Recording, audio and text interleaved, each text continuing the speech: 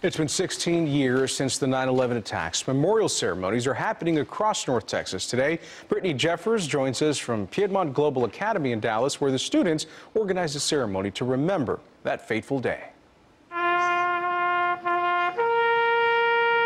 Many of us remember where we were and what we were doing on September 11th, 2001. It's kind of hard to impart, the shock and the awe of everything. But these students at Piedmont Academy have only read about it in history books and watched clips of the news coverage because they weren't yet born. My mother would tell me many things about it, how it was very tragic. They weren't expecting anything.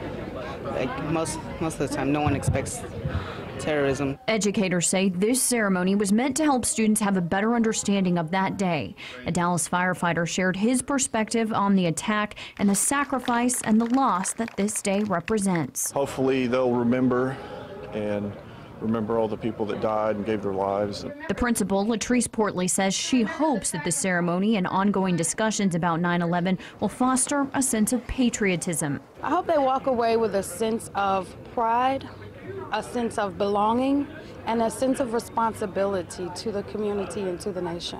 Even though they weren't yet alive when it happened, the students say they feel the weight of the day and the impact that it had on the nation. Many lives were lost that day.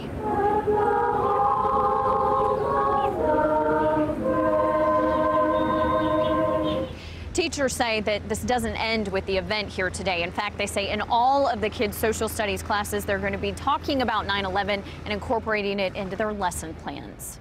Reporting in Dallas, I'm Brittany Jeffers, CBS 11 News.